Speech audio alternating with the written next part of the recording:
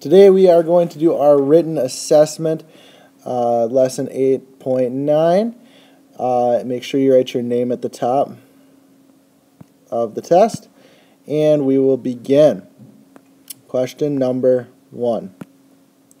Circle 7/8 of the marbles. Okay, so you'll draw a circle around however many of the marbles would make 7/8. Number 2. Shade 2/3 of the squares. So you'll have to know how many 1/3 of the squares is. You'll divide these into thirds and then shade 2/3 of them. Okay, so divide them into 3 equal parts. Number 3. Write at least 5 names in this name collection box.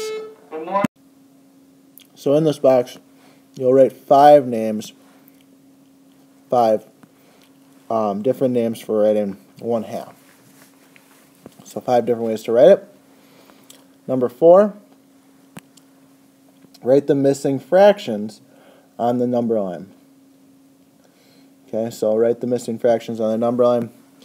Our number line has got 1 right here, 0 right here. So what would these different sections be? So make sure you write in what these different sections are.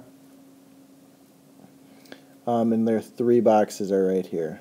1, 2, 3 boxes. So write in the 3 names for those. Number 5. Circle all the fractions below that are greater than 1/2. Use your fraction cards to help. So make sure you use your fraction cards to help. We need ones that are greater than 1/2. So if we've got a square divided into, we need it to be bigger than 1/2. Bigger than 1/2. Number 6. In the number 28 and 47/100ths, the 2 means what? The 8 means, the 4 means, the 7 means. So you'll write that in here, whatever those numbers mean. Number 7. If you wanted an equal chance of taking out a sphere or a cube, I would put in blank spheres. Notice there are 2 cubes in here already. You want there to be an equal chance of taking out a sphere or a cube. There's already 2 in here. How many spheres would you put in?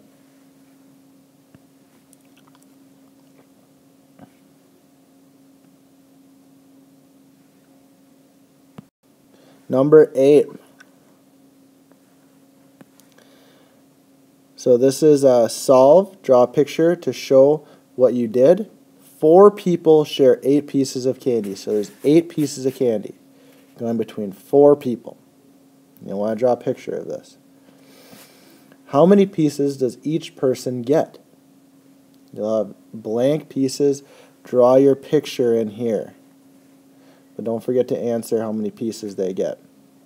Okay, how many pieces will each person get? They'll each share it equally. Part B, what fraction of the candy did each person get? So write it as a fraction now. Remember, there's 4 people sharing 8 pieces of candy.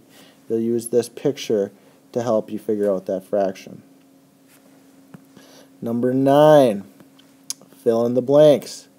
60 minutes equals blank hour. So how much of an hour? You have to know how many minutes are in an hour. 120 minutes is equal to how many hours? Okay, and how are 60 and 120 related? That might help you.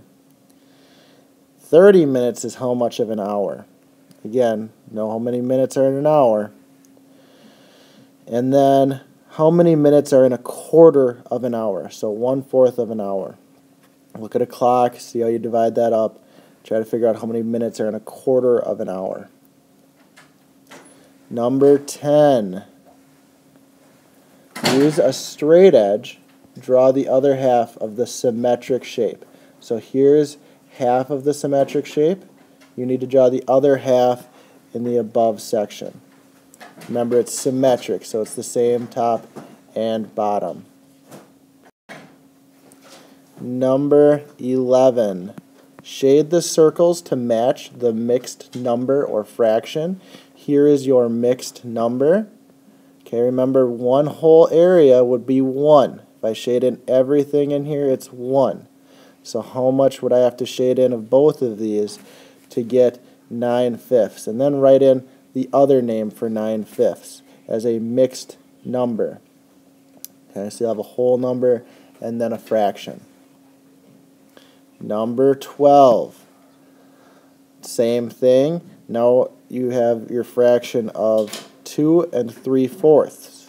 Now you'll write it as an improper fraction here and shade in accordingly however much you need to with these boxes. Number 13. Cross out all the names that do not belong in this name collection box. Then add one more. So there's 2 steps to this problem. First,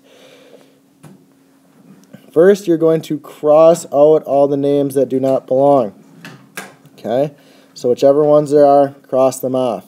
Okay? Not all of these names are correct. You need to cross some of them off. The other part to the problem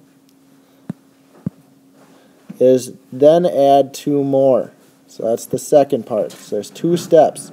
You need to add 1 more to this name collection box. So think of another way to write 3/4. Number 14. Fill in the blanks. Use a clock to help. And I also have a clock in the classroom you can use to help you when you come to this one. But feel free to use the clock that's right here.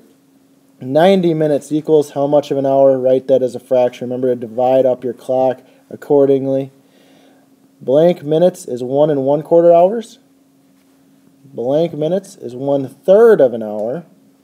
And blank minutes is 1/60 of an hour.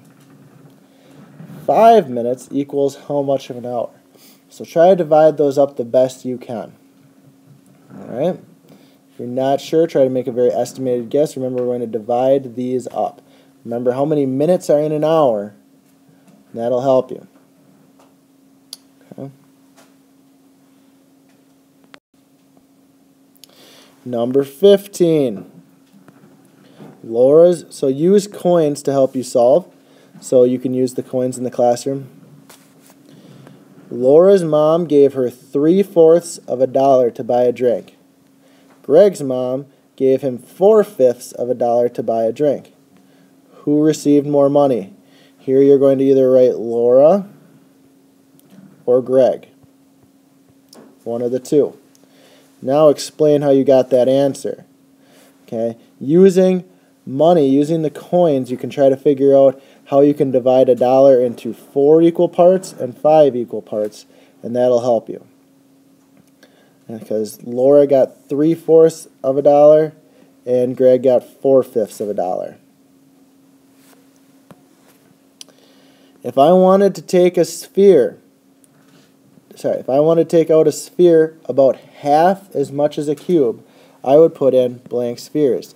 Notice there are 4 cubes. There's 4 cubes. I want to take out half as many spheres. Half as many. Half as many spheres. So how many would I put in? Number, for the 8.9, the open response, solving a coin problem. Number 1, tell how many of each coin Robert found. Show all of your work. Use coins, pictures, counters, or whatever you need. So again, you can use coins or counters for this. Robert found 24 coins. 1/3 are pennies, 1/4 are nickels, 1/6 are dimes. The rest were quarters. So how many pennies, nickels, dimes, and quarters did he have? There's 24 coins.